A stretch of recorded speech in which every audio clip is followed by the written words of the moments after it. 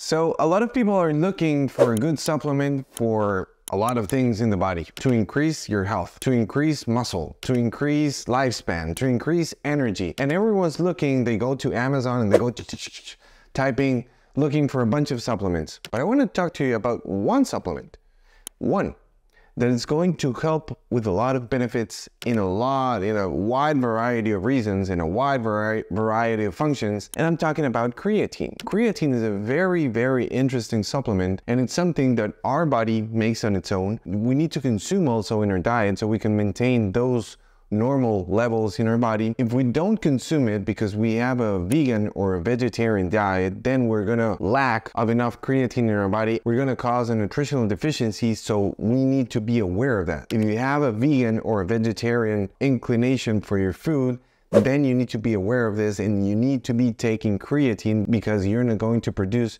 enough. What is creatine? Creatine has been probably the most studied supplement in all literature. So we know for sure how it works. We know if it's safe. We know if it's unsafe. We know all the things around the myths. Is it safe for the kidneys? Is it gonna make me lose my hair? And all those things. So creatine, when we break it down, when we see in the biochemistry, what is it? Let's remember that there are things in our body called amino acids. Amino acids are like little building blocks. We have 20 different types of amino acids, in which 9 are essential and 11 are non-essential. When we have little chains of amino acids, that's called an nitrogenous organic compound. If I make a bigger chain, it's called a peptide. And if I make a much bigger chain, more than 50, and I get 2 chains and I get them twisted in different forms, that's called a protein. What is creatine? Well, creatine is a nitrogenous organic compound. It's a little chain made from 3 amino acids, which is methionine, arginine, and glycine. And remember that glycine is very important, for instance, for collagen. Glycine makes 1/3 of collagen. So creatine, glycine, it's also very important for making creatine. Creatine, it's made naturally and it occurs naturally in our body. It's made primarily in our liver, but also our brain can make its own creatine. But we need to be taking also creatine from our diet. We need in about from 1 to 3 grams minimum in our diet, enough to be having normal functions in our body. How does creatine work? Let's remember that inside of our cells, we have something called the mitochondria. And the mitochondria, its currency, it's ATP. It takes oxygen and glucose, it brings it inside of the mitochondria, and then the byproduct, the currency for that, for energy production, is called ATP. The T, it's called adenylyl triphosphate. Tri is a 3 phosphate groups. So when ATP is working, it starts losing those phosphate groups. So if I go from ATP, then I'm gonna go to ADP, which is diphosphate, and then to AMP, which is mono, which is 1. That process, in order to come back and produce more energy, it needs to recycle that phosphate. In that process, creatine makes that process faster. So in order to recycle creatine, I'm going to bring that currency of the cell even faster, so I'm going to be more efficient in my energy production. But first, let's go for the myths and for all the lies and for all the doubts and for all those things that are on social media. Or if you go in the computer and you start looking like, oh my God, what is people saying about creatine? Well, let's go. So creatine is not a steroid. People think that creatine is maybe like something people go in the gyms, they're in the back and they're going to start injecting to just get super big and huge. No, creatine, again, it's just 3 amino acids in a little chain, and it's going to help for different functions. Steroids are something different. Steroids are hormones, like testosterone, like cortisol, like estradiol. It's completely different. That creatine might be harmful for your kidneys, and no.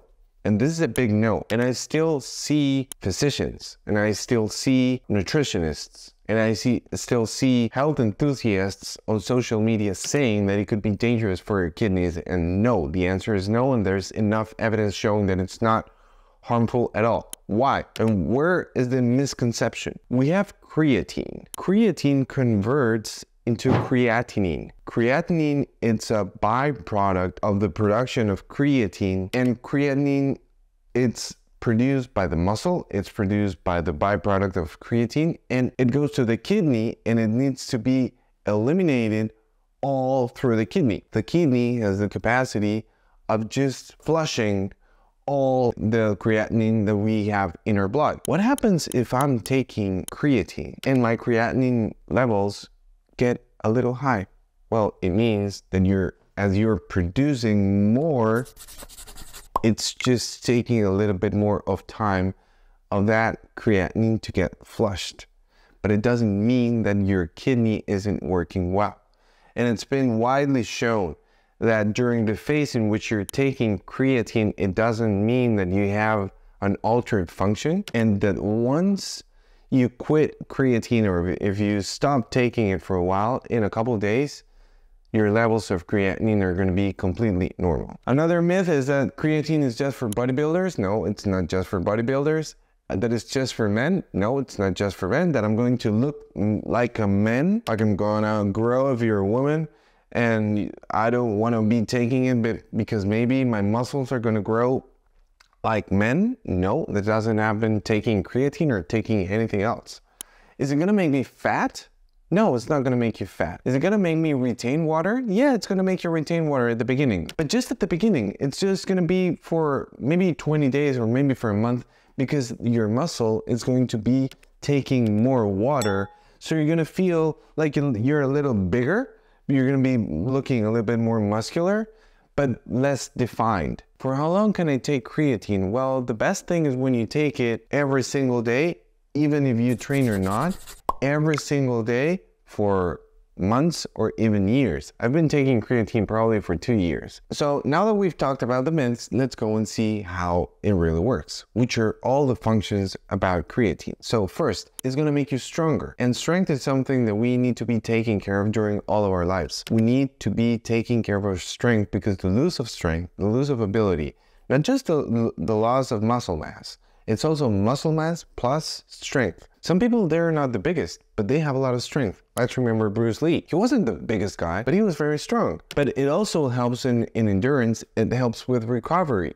Recovery from lifting weights, or from running, from jogging, from swimming, from being on a bike, from whatever. Elite athletes use creatine, and it's very, very safe, and they use it to get more strength, more stamina, and better recovery. It has also been shown that it stops memory loss and it stops cognitive decline. If you haven't seen our video on cognitive decline, I want to encourage you to go and see it, because it has been seen by a lot of people. But creatine has been shown to stop cognitive decline, and there are more studies every day coming showing these. It has also been shown to have antidepressant effect. Also because exercise by itself has antidepressant effects, but just creatine by itself, it's been studied that it could help or it could aim in a way for depression. There are also studies showing that it could help aiming the production of collagen. You're like, collagen? What does it have to do with collagen? Well, do you remember that I told you that it has 3 amino acids, and one of those, it's glycine? Again, glycine makes 1/3 of collagen. So if I'm taking creatine and it has a lot of glycine, if I have a lot of glycine in my bloodstream, is that going to work to help me build collagen? Yeah, for sure. It could. It doesn't mean that it's going to necessarily go there, because glycine has a bunch of functions.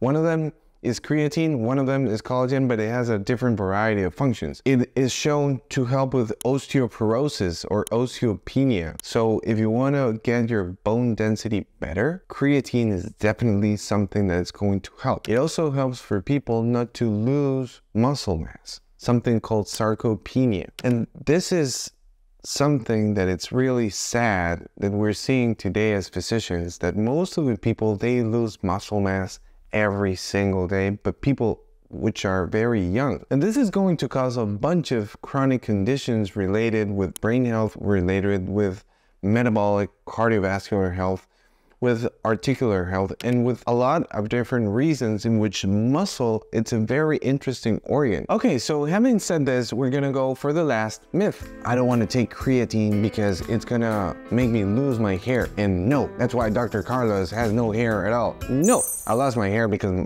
everyone in my family, we're all bald. What's the deal with creatine? Well, the deal is this. Testosterone has a form which is 10 times stronger, which is called DHT, dihydrotestosterone. DHT works in all of the body, but it also is the reason, and it only works here, like in the crown area. It doesn't work here. That's why we lose hair in this area and not in this one. So can creatine increase the levels of DHT? Yeah, it can. But it increases DHT in the normal range, physiological range. So which is the best way of taking creatine? So the best way, and the one you're gonna find more if you go in your computer, is gonna be creatine monohydrate. Don't go for the rest. The rest have been studied and they're not better. They're more expensive. How much should you take? You should be taking around 0.1 milligrams per kilogram of body weight. What does that mean? If my weight is 80, then I'm gonna be taking 8 grams. So remember guys, creatine is something very safe. It's the most studied supplement and you can consume it if you want. There are a bunch of different reasons why you should be consuming it or why you could be consuming it. And again, let me know in the comments if you have consumed it at all, how have been your results by taking it. And please remember before you leave that the best way to support us is very easy. It's just by clicking the like button. Please remember to subscribe and to hit the bell. So every time that we make new videos, you're going to be the first one to be notified. See you guys and see you next time.